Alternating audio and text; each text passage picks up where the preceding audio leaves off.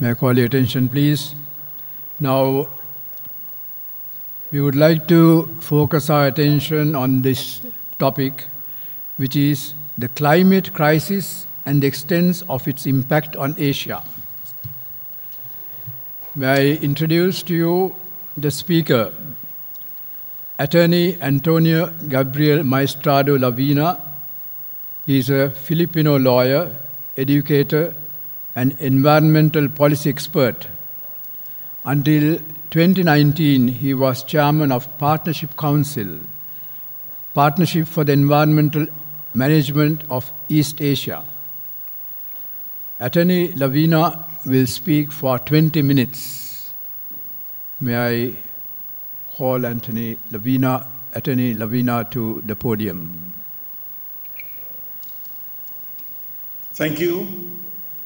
I am doing this from the Philippines, actually from Mindanao, the island of Mindanao, Cagayan de Oro, where I am. I was here for meetings related to climate justice. I apologize for not being able to go to Thailand for this meeting and do this in person. My topic is the climate crisis and the extent of its impact on Asia. What must the church in Asia do to heal the universe? I think the right question is, what must the church in Asia do to help everyone in the world, everyone in our region, to heal the universe? Because the church will not be able to do this alone. It can do this only collectively with all churches, all religions, and all peoples of the world. Let me begin through an update on the science of climate change. And we're lucky because the process is still going on. There's still a final report of the Intergovernmental Panel on Climate Change. But they've actually released already 3 of the working group assessments or reports, with only the final summary still pending. Actually, soon it will be released in time for the next meeting of the Climate Convention in Egypt in November 2022. Here are some of the findings that are important for us in Asia and the Pacific. And then I will actually then talk about its impact, how to download this to our region. What is the impact of climate change in our region? So the first message from the 6th assessment report of this official science body of the United Nations on climate change is this: it is unequivocal. There is no doubt that human influences harm the atmosphere, ocean, and land. Widespread and rapid changes in the atmosphere, ocean, cyrosphere, and biosphere have occurred. In other words, human beings have changed the world and have changed the world considerably and in a harmful way, as I will show in a while. Second finding from the 6th assessment report: global warming of 1.5 Celsius and 2.0 Celsius will be exceeded during this say by 2030, we have to reduce emissions 40%, so that by 2050, we are no longer adding emissions, or we will do what's called net emissions, because there are also absorptions of emission. By 2050, that's the goal. Otherwise, we will exceed 1.5 and 2 degrees. And the consequence of that is terrible. global warming exceeds 1.5 Celsius, let's say by 2050, sometimes it already does that a day or for a week, but it's not yet the norm. But if it's the norm in 2040, 2050, many human and natural ecosystems will face additional severe risks compared to if we remain below 1.5 Celsius. These are called tipping points. If we continue to emit as much as we are emitting now, if we continue to warm the earth as much as we are warming now, there will be many tipping points that will lead to severe impacts all over the world, especially up.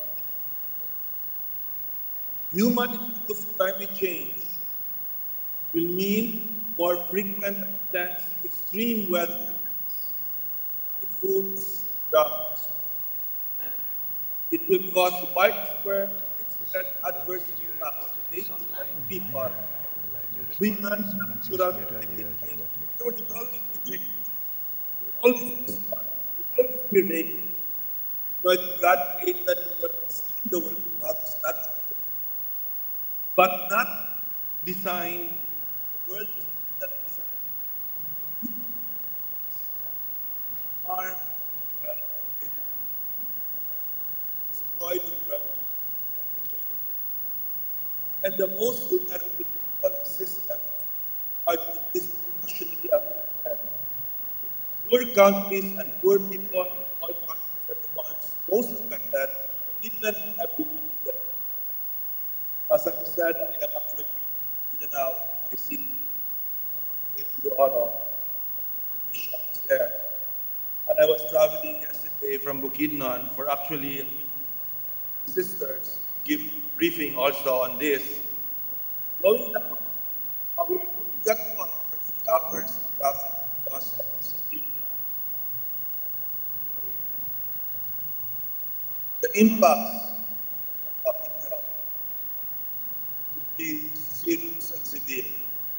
More dengue, more malaria, even more dengue could be worse even than the coronavirus. And as I said, rising weather and climate change that massive present impacts natural systems are being. What does this mean for Asia? For your areas, for your dioceses, for your relatives? Well, in general, Asia is the largest country and is part of coastal cities and towns of all other cities in the world combined. Which has more people, it endangered from sea level rise and weather in places that all cities combined, Africa, Europe, Africa, but more people, they're all agriculture, fisheries, biodiversity, severe compromise livelihoods, increase social conflict, increase social inequality, and accelerate social. Tony, can you stop your screen sharing and keep only the audio? Because not very clear. The audio is not clear? The audio is okay, but stop the screen sharing. It's online. But the PowerPoint is not. You only keep the PowerPoint and speak. Yeah, stop the video.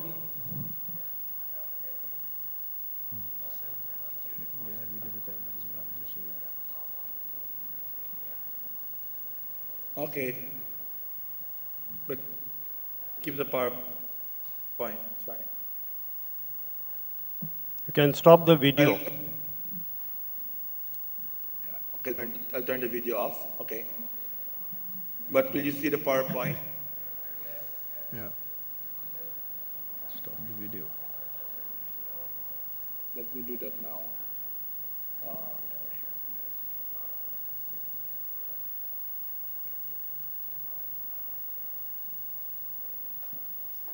Is that okay? Can you see the PowerPoint? Much clearer. Okay, I'll proceed now. In Asia has more people, I said, in coastal cities than all other cities in the world combined. More people in coastal areas than all other continents in the world. So we will have more people threatened by climate change than all other continents all over the world. Let's be very clear about that. And agriculture, fisheries, and biodiversity will be severely affected, compromising livelihoods and increasing social conflict. And specifically in Asia and Oceania, our island states, and also small islands in bigger countries like the Philippines, Indonesia, even Malaysia, will be most at risk to climate change. Because of sea level rise, because of typhoons, we are even talking about extinction of these island states, basically that you have to evacuate them, or they'll be in perennial flooding all year. South Asia, Bangladesh, India, and Pakistan, we saw that just this week, in the last few weeks. Extreme increases in heat and humidity, affecting workability and livability, extreme weather events. By 2050, in displaced countries, average temperatures are projected to rise by 2 to 4 degrees. Southeast Asia, a little bit better, but still very bad. Extreme increases also in heat and humidity by 2050. And extreme precipitation or rainfall events, typhoons. We are seeing that actually in the Philippines as well, and all different islands, the different countries in Southeast Asia. Northeast Asia, Japan, and the Koreas will not be spared as well by typhoon and extreme precipitation events. The effect on water supply and drought actually will be main challenges in Northeast Asia. China, because of its geography, would experience all this range of impacts we talked about. Even Australia and New Zealand, although probably least affected with agriculture, possibly a net beneficiary, are suffering droughts, floods, and forest fires. So the impacts all of the regions in Asia, the Pacific, are really severe and serious. And time is running out for us. There's a tug of war between developed and developing countries in trying to fix this problem. And the tug of war means we're running out of time to set back the clock at least so we can adapt better to climate change and not get to the world that's 1.5 degrees and that's really what we prevent. Even if the world is less than 1.5, our probably 1.2, 1.3 is already very challenging. But we cannot reverse that.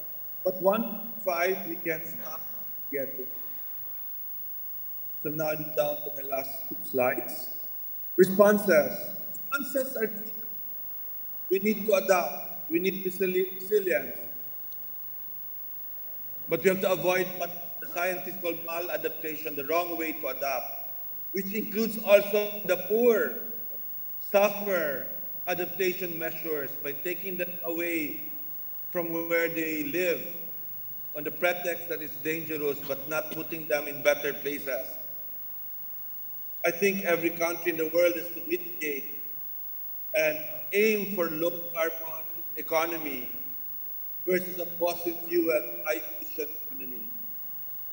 Stopping total withdrawing all fossil fuel to power economy and transportation systems. No more development regression. Mining is unsustainable. Forestry and agriculture that is unsustainable. Plantations, deforestation by burning forests. We need what's called nature-based solutions that emphasize biodiversity and food security. And I always emphasize the importance of respecting human rights of peoples when we make hard decisions about the climate emergency. The climate emergency should not be an excuse to further marginalize the poor, especially peoples, farmers, local communities, women and children, people with disabilities, and workers.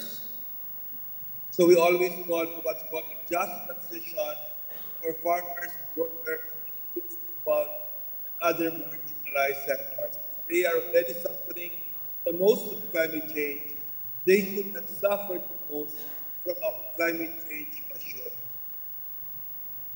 And globally, those of us who are involved in the conversations, our priority is putting in place laws and mechanisms at the international level so that there is support for people, countries, communities who suffer loss of life and damage to property because of climate change. That is now a discussion that is happening at the United Nations Framework Convention on Climate Change that met in Glasgow a year ago and meeting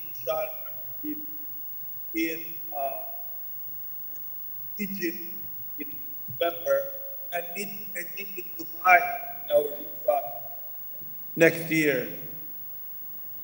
Of course, at the international level, that's not enough. We also have to do things at the local level, our families, our communities, the way we eat, the way we work, the way we use energy at home and at work. That's important as well. And let me go now to my last point. It doesn't take rocket science for the church nation to respond to the climate crisis. I think Laudato and Tutti are enough points there. And we'll talk about that when we have bishops and colleagues talking about that. But I would like to stress the role of the church today. The truth is that we are still destroying the world.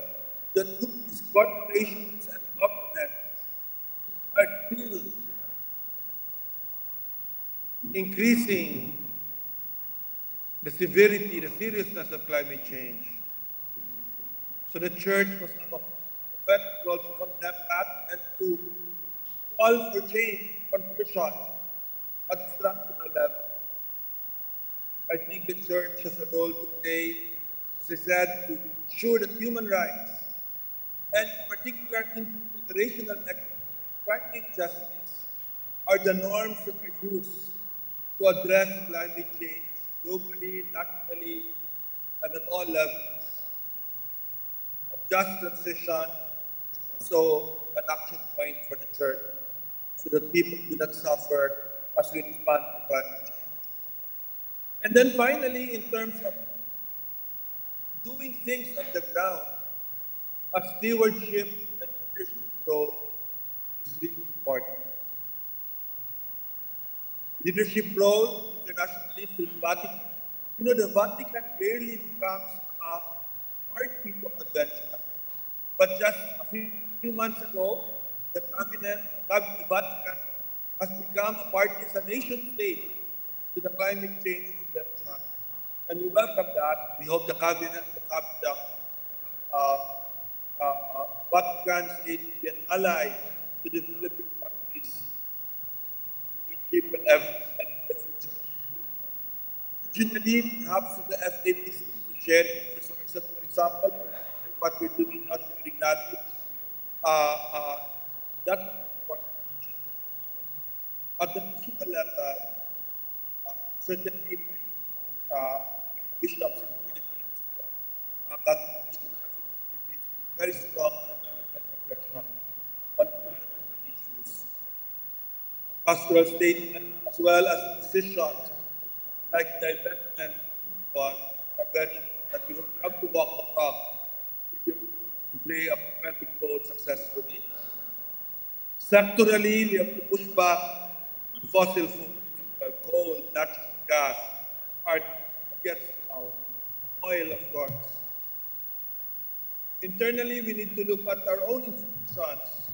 Are we supporting a world that is burning, an economy that is the world? Are we investing in oil, in coal, in mining? Our education institutions, are we preparing our people for what's to come? And also preparing them for this time. And then, of course, at the local level, some practical things, foundation of infrastructure, the way we design our churches, the way we design our schools, the education, the systems we have in schools. The schools for indigenous people in island now that's busy there at the frontiers. Unfortunately, they have been attacked by the government a lot these last 6 years. So there are many things we can do different level. I think it depends on our capacity and what is our stake. We can help heal the world, help heal our region, not heal it by ourselves because we're not going to not succeed by ourselves. This is all of the world, all of the global community approach to that. But certainly the church in Asia can contribute to getting everyone to work. Thank you very much.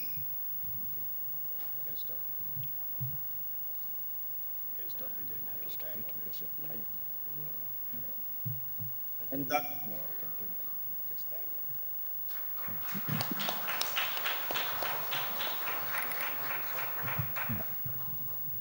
Attorney Andy Lavina, thank you so much for addressing us, giving us a scientific analysis.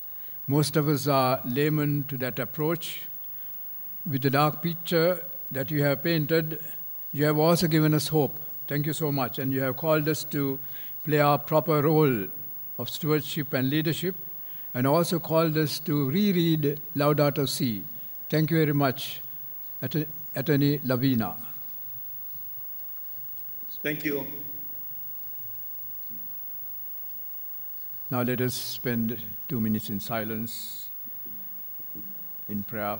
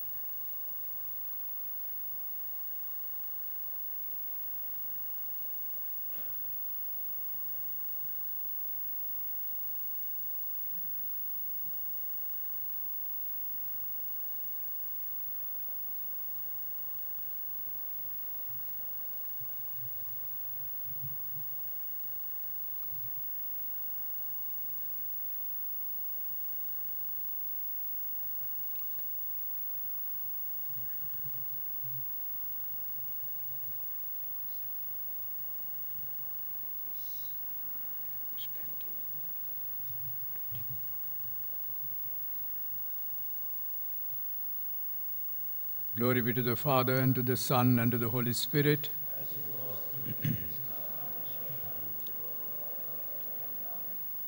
May I now introduce to you the second speaker on the same subject, Ms Ridhima Pandey from India. She is an environmentalist, environmental activist.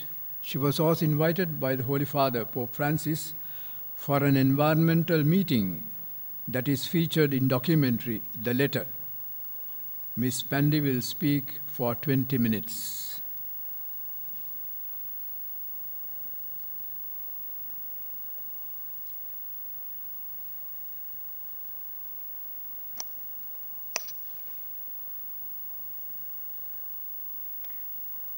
Sawadika, Your Eminences, Your Excellencies, Reverend Fathers, Sisters and guests. My name is Ridhima Pandey. I am 14 years old and I am from India. I am from Uttarakhand. Uttarakhand is a part of the Himalayan region and it is known for its natural beauty. The holy river Ganga also flows there, but this treasure is now being polluted because of human activities like deforestation, disposal of wastes in the Ganges, and a lot more, and I believe that many of you present here might already know about that. My state has been impacted by cloud bursts, landslides, and flash floods. And flash floods are the reasons why I became an activist. I was 5 years old when the Kedarnath flash flood occurred in my home state, Uttarakhand. I was sitting at my house and I watched the destruction at the television. I watched kids crying that they lost their parents, that they lost their family members, that they can't find their homes and they don't know what next they're going to do. I also saw my father going there to rescue the animals. And somewhere seeing that destruction got so much into my head that I started having nightmares. Nightmares that I died because of a flood. I lost my parents, I lost my house, and I didn't really know what next I should do. After being impacted by these flash floods for a while, I decided that I wanted to do something because I didn't want it to die. So I asked my parents in terms of what should I do about stopping the flash floods? I mean, what can I do to... It's okay. And what can I do to stop flash floods because I didn't want it to die? And that's when I came to know about what climate change and global warming is. I got to know that because of our human emissions, the climate of the entire Earth is changing. And I remember my parents telling me that I would be the one most impacted. India, just like Asia, is one of the most impacted places by climate change. But what makes me even more anxious is that ones who are the most impacted ones because of this crisis are not the ones mainly responsible for this crisis. The kids of my generation are the ones most impacted by this crisis, today and in the near future. We are currently nowhere near on the track of limiting global warming to 1.5 degrees Celsius or even 2 degrees Celsius. The current policies would lead to 2.7 degrees Celsius or even more warming at the end of the century. This is what the IPCC report says. Decision makers must do everything they can to limit the warming to 1.5 degrees Celsius. Every fraction of the degrees count. Every single fraction of degree matters to all of us. I filed a petition against the government of India in 2017 due to their inaction to complete the promises they made during the Paris Agreement and a failing in order to implement those decisions on ground. That petition was dismissed by the National Green Tribunal in 2019 after one and a half year on the grounds that the government was doing everything they can, but we all know that's not the reality, that's not the truth, because if government would have been doing everything, I wouldn't have been here talking about climate crisis and worrying about my future. And also in 2019, I filed a petition at United Nations under the Child Rights Committee to protect the child rights of kids all around the world, along with 15 other child petitioners. Unfortunately, due to some technical issues, the UN couldn't take it forward, which has impacted the lives of many children around the world. Millions of kids around the world are dying because of climate change or are living my nightmares, and I don't want that. I don't want my generation to suffer. What has my generation done wrong to live in such a conditions when the older generation had a healthier life, had a healthier childhood? According to the UNICEF's report, 1 billion children are highly exposed to very high level of air pollution. And even within kids and people, you know what's the worst case? Is that climate change doesn't impact each and every person in the similar way or in the same way it does. The poor and the weaker communities are the ones bearing the brunt of our wrong deeds. Climate change is projected to increase the number of people experiencing extreme poverty from 32 million to 132 million by 2030. Over the last decade, the mortality from floods, droughts, and storms have been up to 15% higher in the most affected countries. The gap between the economic output of the world's richest and the poorest countries is 25% larger today than it would have been without global warming. We have to shift from gain maximization for a few to risk minimization for all. Now, when I say risk minimization for all, what I really mean is to get your help to address this crisis. We can follow the steps mentioned by Bishop Gerald just in the earlier session just now. We need your help to provide a platform to the youth activists to present their views and to be heard. Now is the very first thing that would have came to my mind if I would have not been an activist would be, why do kids become climate activists at the very first place? I mean, why is it important for us to be on the streets fighting for our rights? I believe it is because the older generation didn't took the lead and they didn't did their jobs properly. I was forced to be an activist because of the older generation forgot to respect the planet. I was forced to be out of my school and miss out on my childhood because I was scared that if I won't take action, I would die and my future would be destroyed. I am very fortunate enough that I got the chance to work as a cast member at the film The Letter, produced by Laudato Movement and Off the Fence Production, whose trailer you'll be watching very soon. And I had a private audience with His Holiness Pope Francis at the Vatican, representing the voice of the youth, along with the voices of the poor, the voices of the indigenous, and the voices of the wildlife. I still remember the day when we all were at the Vatican waiting for His Holiness to come, and to be honest, that was one of the amazing, yet one of the most nervous day of my life, because I was very scared to meet him. I mean, knowing that we were filming and knowing how important he was, I was very scared. But the moment he entered the room, I felt this very positive energy from him. And to be honest, I found him really cute and kind at the same time. Seeing him hear us made me heard as an activist, made me feel heard as an activist. And that's what we need. While we were filming The Letter, I also learned about the encyclical Laudato Si. And I learned that in the encyclical, His Holiness has mentioned that we all have to come together to protect our common home, to protect this planet. In the letter, you will see 4 different voices coming together and have a dialogue with Pope Francis to change the way we treat Mother Earth today. We hope that this film will help you bring the message of Laudato Si to different communities in your country so that they will be able to join Pope Francis in his fight to protect Mother Earth for the coming generations. Now, at the very end, me and the Laudato Si movement would like to invite you all for the special screening of the letter from Pope Francis to you today at 7:30 p.m. Now let's watch the trailer of the film that we will see this evening. Thank you. Thank you so much.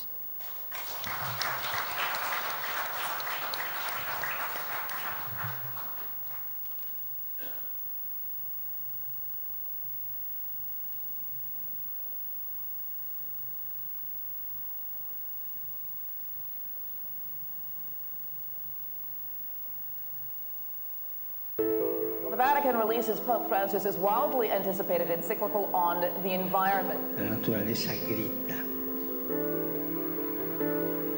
Deténganse. Deténganse. Réfugiés climatiques, un manque de la protection de la nature qui pousse aujourd'hui nos populations à quitter chez nous. É perder a terra, a floresta, o grande agronegócio que está chegando aí. Marine heat waves are causing an unknown amount of death among corals. I want all the global leaders to do something to stop climate change, because if it's not going to be stopped, it's going to harm our future. Queridos poetas sociales, porque ustedes son poetas sociales porque tienen la capacidad y el coraje de crear esperanza allí donde solo aparece descarte y exclusión. Je n'arrive pas à rester tranquille. Parfois, j'ai un esprit qui voyage. O mundo vai mudar. Porque o que estava encoberto, hoje está sendo descoberto. Il faut lisser des liens très forts et il ne faut jamais rompre ce lien. You are my hero, you are. Che nessuno di noi è un'isola. Abbiamo tutti bisogno gli uni degli altri. Wondema, pour himbe bada protéger l'environnement. Try to be the change you want to see in the world. We arrived as individuals with very different stories, but we all shared a dream.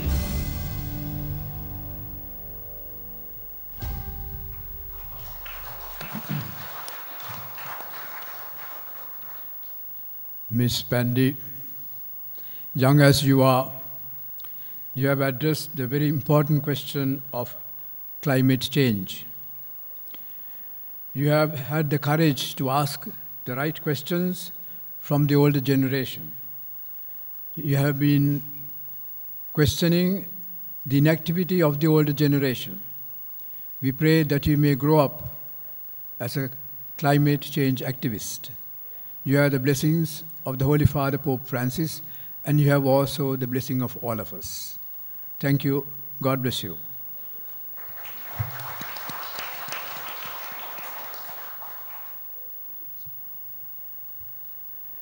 May I invite Ms. Pandey to come up on the stage, please.